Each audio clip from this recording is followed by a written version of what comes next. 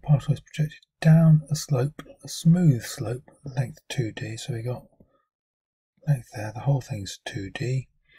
Length, acceleration is 4 meters per second squared. Initial velocity at the top is u meters per second. At the instant 3 seconds, it's moved halfway down the slope, so that takes 3 seconds. And it reaches it 5 seconds, so this bit here is 2 seconds for the second d bit. That's the d bit there. That's pretty much it. So first part, form two simultaneous equations in u and d. And okay, so I've got constant acceleration, it's 4, so I can use Stuva, and I'm going to use the first bit, part of the journey, d, distance. Time was 3 seconds, u is u, v don't know about, and acceleration is 4. And so I can set things up. So that's formula without v, so that will be s equals ut plus a half at squared. So I'll say that d equals u times 3, so that'll be 3u plus a half of a is 2 times by t squared, that's 9. And so d equals 3u plus 18. That's the first part. The second part of the journey, still got constant acceleration, and that constant acceleration is still 4. Total distance now it's gone 2d. Time is taken 5 seconds, 3 and a 2. Initial velocity is still u. V I still don't care about. So it's still exactly the same formula. I'm going to write it down because otherwise I can make a mistake. I actually know what I'm like. So s is 2d equals u, so u times 5, so that'll be 5u,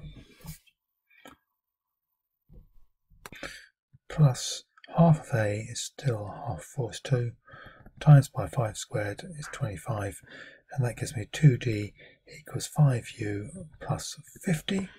So if I call this equation 1 and this equation 2, if I do equation 1 times that by 2, that gives me 2d equals 3u. No, it won't. So I'm timesing it by 2. 2d will equal 6u plus 2 18s are 36. And I've got 2d's equal this. Therefore, I get 6u plus 30 equals 5u plus 50. Because that's 2d and that's also 2d. And that says that u equals 14 meters per second. So I found the speed of projection and the length of the plane. I just substituted into 1, so sub into equation 1, and that says that d equals 3 times 14 plus 18, which equals 60, and therefore length of plane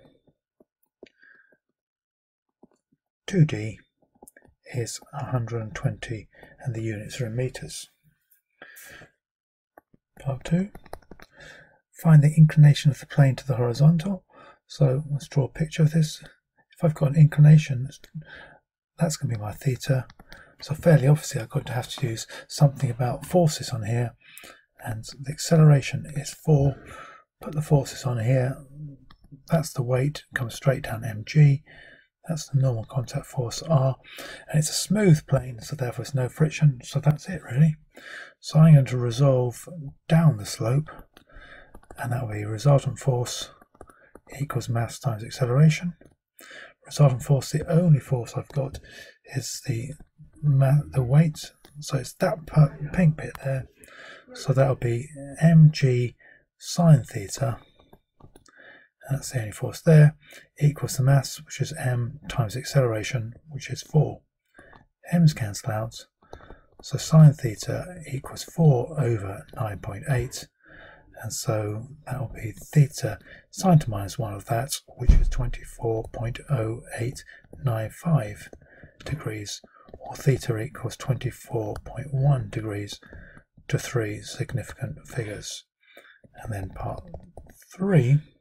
Now it says the contact force exerted by P on the plane has 6 newtons, and that means that equals 6 newtons, and there's no friction, so that is the normal contact force. It's the only contact force, So then I'm now going to resolve in that direction, perpendicular to the plane, and I'm going to say the force is coming down into it must equal the force outwards, and that will say that mg, and that'll be cos theta, that's this component there, mg cos theta, because that's theta, must equal 6, and therefore m will equal 6 over 9.8 times by cos of 24.089, etc.